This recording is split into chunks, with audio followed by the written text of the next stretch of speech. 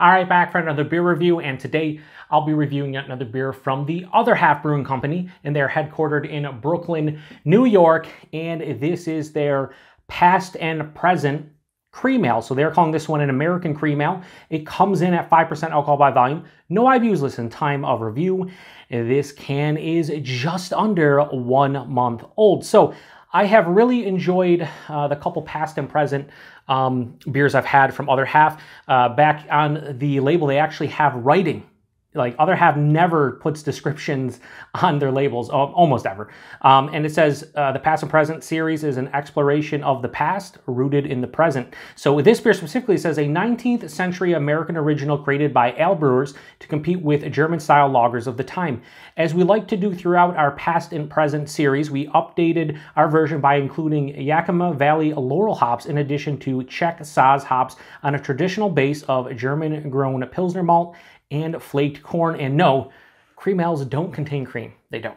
Anyway, this was brewed at the FLX location with the blue tab. And yeah, I had what was the one that I think I had two from them in the past and present series. And one of them was a dark English mild. And it was a really good, we don't see a lot of English milds here in the US. So it was really cool to be able to try one from Other Half. And I think they did a great job. Anyway,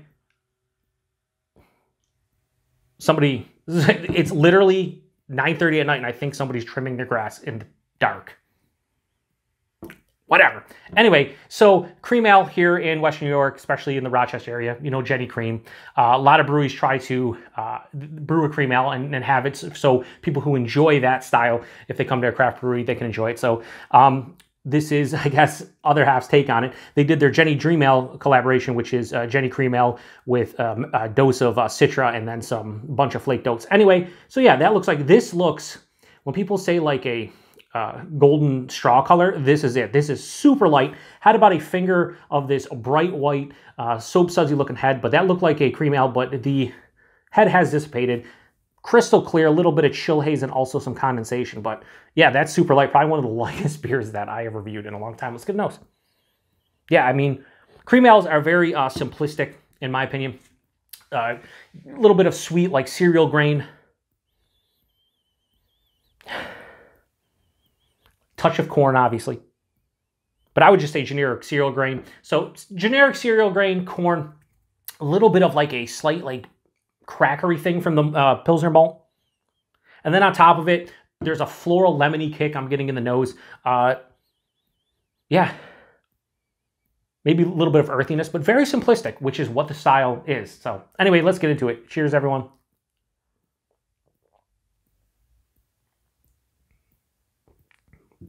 I could crush like 6,000 cans of this. First off, it's going to choke me to death. Now, first off, the mouthfeel is very noticeable. It has this really crisp, effervescent, super spritzy, carbonated feel to it.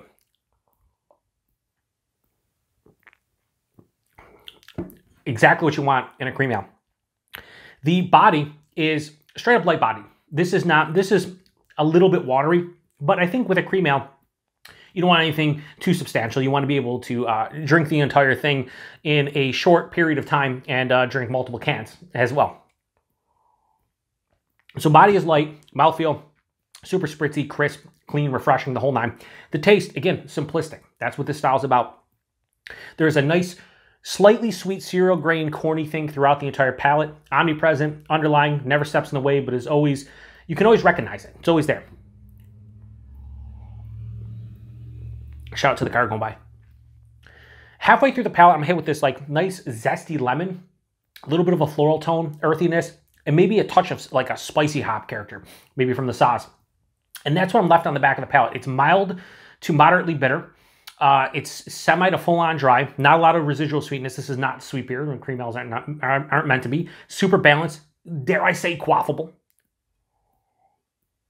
5%, you can't taste the alcohol. This is exactly what you want in a cream ale. Here's the thing.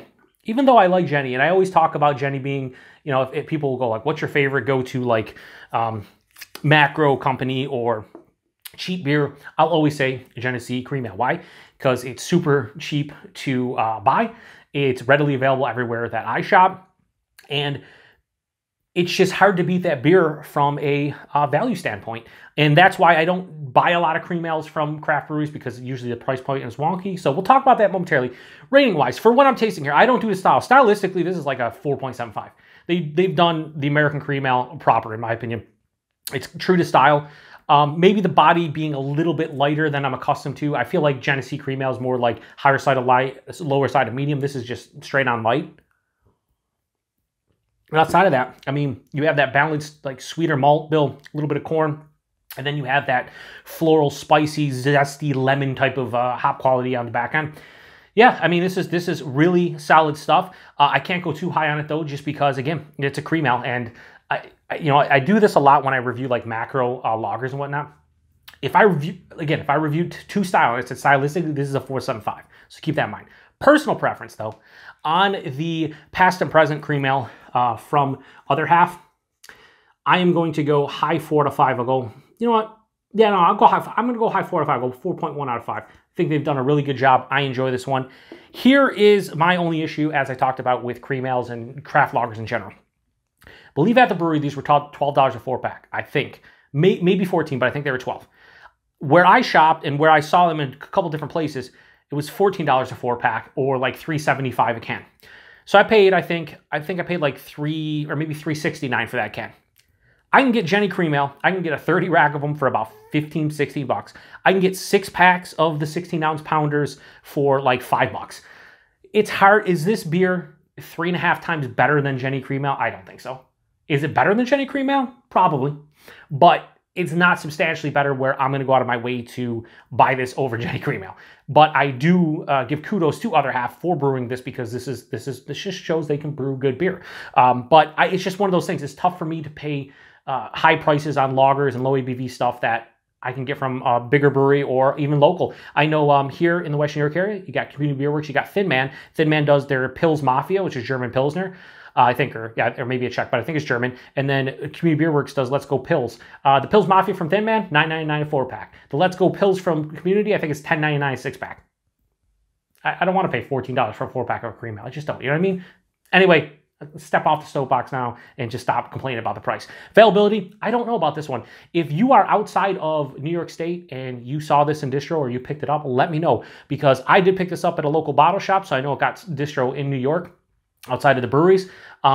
But yeah, that's it. So anyway, if you've had this one before, what did you think about it? Did you like it? Did you think it was well brewed? Would you buy it again? Do you care about the price point? I'd be curious to know. Throw in the comment section. Again, I'm not sitting here saying I don't buy craft lagers or I'm not going to buy craft cream ales. What I'm saying is I probably won't return to this one, even though it is a very good cream ale, just because of the price point and the value isn't there compared to, say, a Genesee Cream Ale. That's all I'm getting at. Anyway, let me know what you think about that. Do you think I'm wrong? I probably am, because I usually am. Maybe I'm right. Who knows? Anyway, to the next one. Cheers.